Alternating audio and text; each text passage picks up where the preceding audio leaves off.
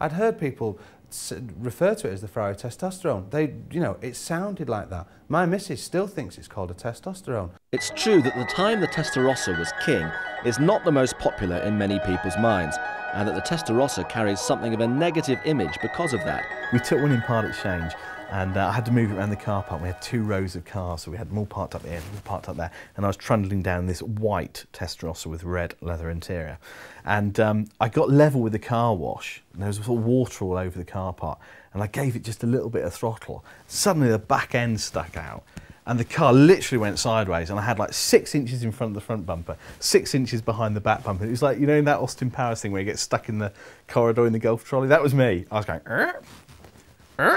After about 10 minutes, I got out, hand the key to the van. I said, I just want to like move that, mate. You know, I mean, there's no headroom. The visibility's appalling. It's starting to look dated, but it sounds wonderful, and it was an icon of its time. But really, you drive one now, and you do feel a bit Rod Stewart. Image aside, the Testarossa was one of Ferrari's finest moments. Pininfarina's design is instantly recognisable from any angle.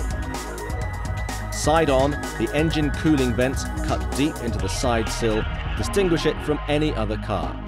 From the back, the slats are continued, running the full width of the car. See one in your rear view mirror, and its narrow front and wide back profile is instantly intimidating. The Testarossa was a total embodiment of 1980s extravagance, flamboyance and style.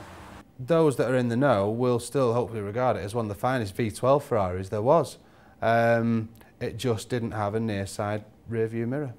Almost to prove how of its time it was, the Testarossa was feeling outdated and outpaced by the end of the 1980s. The reign of rolled up sports jackets, new romantics and white Testarossas was definitely over.